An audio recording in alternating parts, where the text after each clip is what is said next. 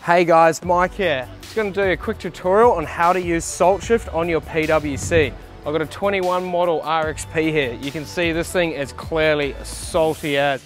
This stuff here is going to half your time and also remove all the salt from your vessel. First pour 40 mils of salt shift in with 950 mils of water in your snow foam gun.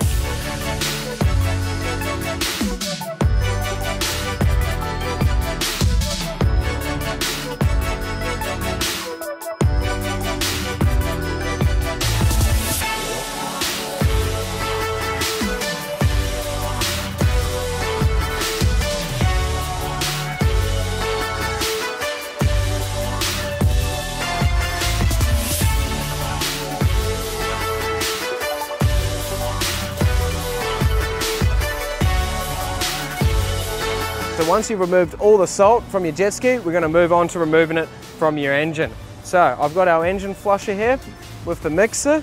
We're going to pour 40 mils into the mixer here and plug it into your cooling system. With a jet ski, you always turn your engine on first and then plug your water in. Unplug your water and turn your engine off last.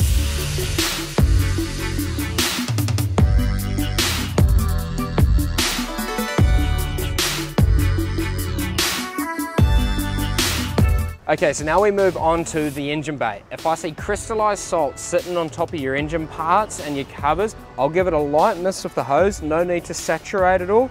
Let it evaporate, then move on. Very important to use your anti-corrosion Lano spray. Just spray absolutely everywhere. So now we have removed all the salt from the skis, cooling system, exterior, and in the engine compartment as well.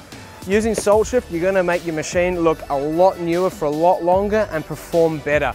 So it's going to half your time in cleaning it each time you go out and spend more time on the water. Hope this is helpful, guys.